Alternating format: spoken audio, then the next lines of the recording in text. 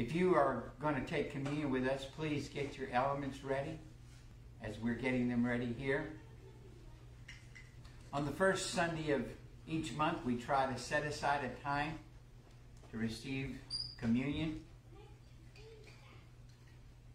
This is a special time that we remember our Lord's sacrifice, what our Lord has done for us, both spiritually and supernaturally.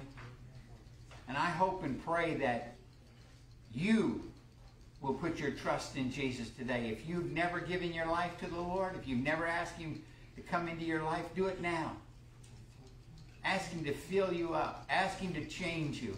Ask Him to give you the hope and the peace for a new day. Lord, thank you for your sacrifice. We remember your goodness to us.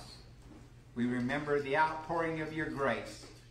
We remember the removal of the stain of sin. And we remember, Lord, that you paid the penalty and price for us. So we remember that today and we celebrate it. Thank you, Jesus, for all the good things that you've done.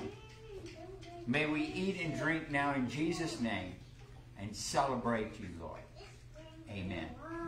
Would you eat with me?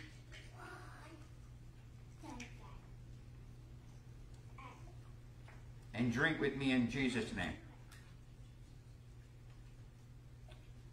Thank you, Lord Jesus. Thank you, Lord Jesus.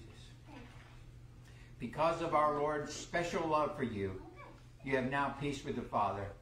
Go in peace in Jesus' name. And God blessings on you. Amen.